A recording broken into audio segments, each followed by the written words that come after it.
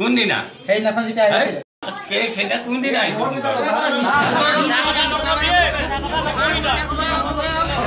শীৰ্ষ আৰক্ষী বিষয়াৰ নাম লৈ গোলাঘাটত ধন দাবী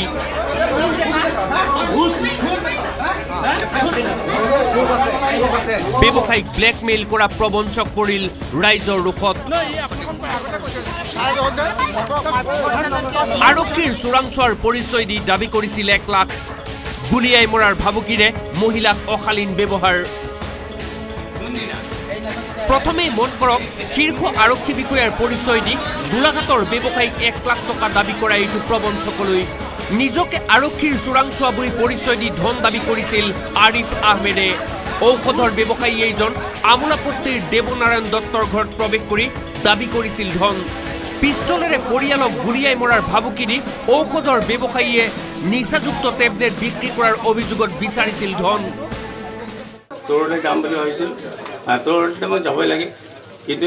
সি এইটোৱে চান্স লৈ পেলাই ইয়াৰ আগতে এদিন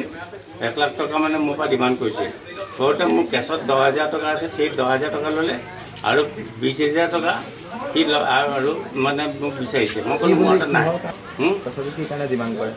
সি এনো এডিচনেল এছপি হেৰি মই এনো ড্ৰাগছ বিকো শনিবাৰে টকা নিবলৈ দত্তৰ ঘৰত প্ৰৱেশ কৰিছিল ব্লেকমেইলাৰ আৰিফ শীৰ্ষ আৰক্ষী বিষয়াৰ নাম লৈ পূৰ্বেও ধন লৈ গৈছিল প্ৰবঞ্চকটোৱে মোক কৈছে বোলে পিস্তল আছে সাৱধান য'ত আছে ত'তে থাক একদম বোলে হেৰি নিহিলিবি খবৰদাৰ এনেকৈ কৈছে তাৰপিছতে মই বোলো কি কথা ক'বলৈ আহিছ বোলো ইয়াত কিহৰ কি নিদিবি তাৰপিছত মানুহক বোলো আহাচোন গোটেইখিনি আহা হ'ল কি কৈছে ই কি কাৰণে আহিছে তাৰপিছত এয়া সকলো অকলে আহিছে দত্তৰ পৰিয়ালক হত্যাৰ ভাবুকি দিছিল যদিও প্ৰবঞ্চক আৰিফ ঘৰত সোমাই থাকোঁতেই পৰিয়ালৰ একাংশই খবৰ দিলে ওচৰ চুবুৰীয়াক খবৰ পাই দেৱনাৰায়ণ দত্তৰ ঘৰত প্ৰৱেশ কৰা স্থানীয় লোকে কৰায়ত্ব কৰিলে ব্লেকমেইলাৰ আৰিফক লপা থপা দি গতাই দিলে আৰক্ষীক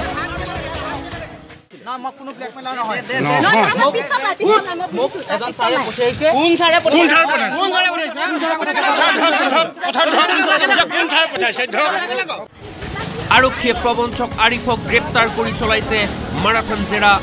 সহজে ধন ঘটাৰ লক্ষ্যৰে ব্যৱসায়িক ধন দাবী কৰা আৰিফৰ কঠোৰ শাস্তিৰ দাবী তুলিছে সকলোৱে গোলাঘাটৰ পৰা কেমেৰা পাৰ্চন ইউনিছ আলীৰ সহযোগত Rohit Gogoi news 18 Assam north east